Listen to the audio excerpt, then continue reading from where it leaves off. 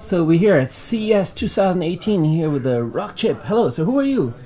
I'm basically from Rockchip. And what is this? This is our Google Voice Assistant SOM song. So it's a SOM system on module right here that has a smart Hey Google built in. So hey Google, what's the weather like? Sorry, I'm not sure how to help with that yet. Okay, it's just Google. It's a little bit confused right now. But this is our mic. The mic is right there. Yeah. Hey Google, what's the weather like in Las Vegas? Currently in Las Vegas, it's 60 and mostly sunny. Today, it'll be mostly sunny with a forecasted high of 61 and a low of 42. So, how does it work to work with Hey Google? Did you? Oh no, sorry, you don't need to be triggered every time. But how does it work? Did you work with the API or?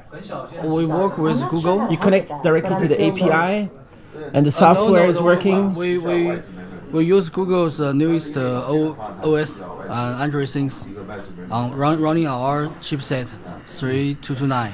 So Android things is Android for IoT. Yes, Android for IoT. And you have full support. 3229 is a quad-core ARM Cortex-A7. Yes.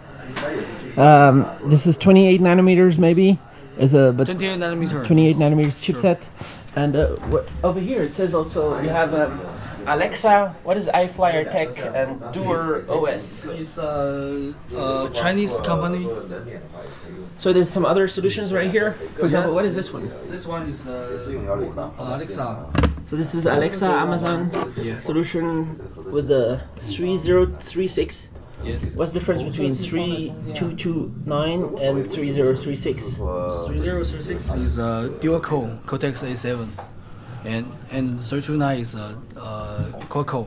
Does that mean Amazon uses less hardware than Google need more hardware because Android things is bigger? Something like that, because Amazon's solution we use external DSP to handle with the microphone algorithm. But with Google's solution, we just handle this microphone algorithm embedded in our chipset. So we don't need external DSP for Google Voice Assistant. So it's built in your chipset 3229, but 3229 is quad-core, so it sounds like 3229 is higher spec than 3036. Yes. But in the 3036 solution, you have a big DSP to do extra things. Actually, it's an external DSP.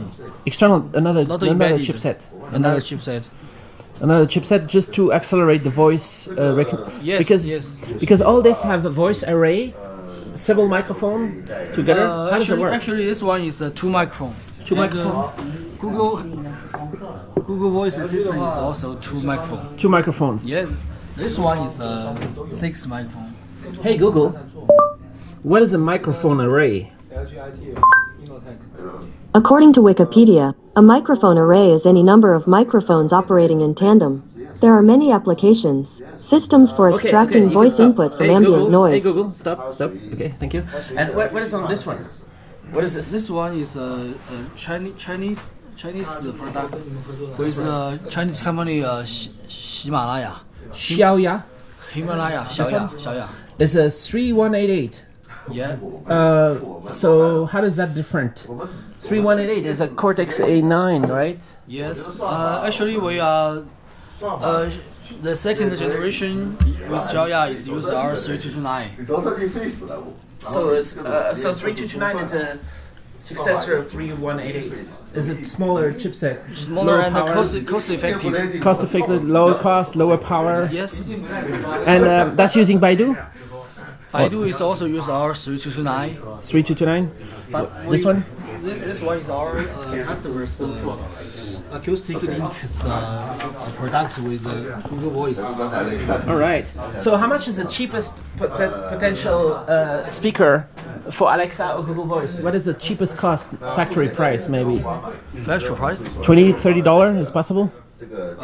Several dollars, like 4 or but the whole speaker. The whole speaker? Oh, okay. Everything. Okay. Everything. This is about The minimum price, maybe. Maybe $20-$30. this one is like Alexa. This is $45. $45 factory price, right? To Factory price, yes. all right, and the Google is potentially similar, right? Actually, this one is cheaper because this one has a battery inside it. All right. This one has no battery. No battery. This one is cheaper than. All right. Cool. And it's easy to have many speakers in the house, and they will not compete with each other. Do you also have systems with more than 2 microphones, or you only do 2? You can have 4, 6, or 8, or. If you use a Google Assistant solution, and there is many Google Assistant speaker in your house, when you say "Hey Google," just one speaker can answer you. Another is mute. But if you use Alexa for many speaker in one house, you say Alexa, every speaker will answer you. Something like that.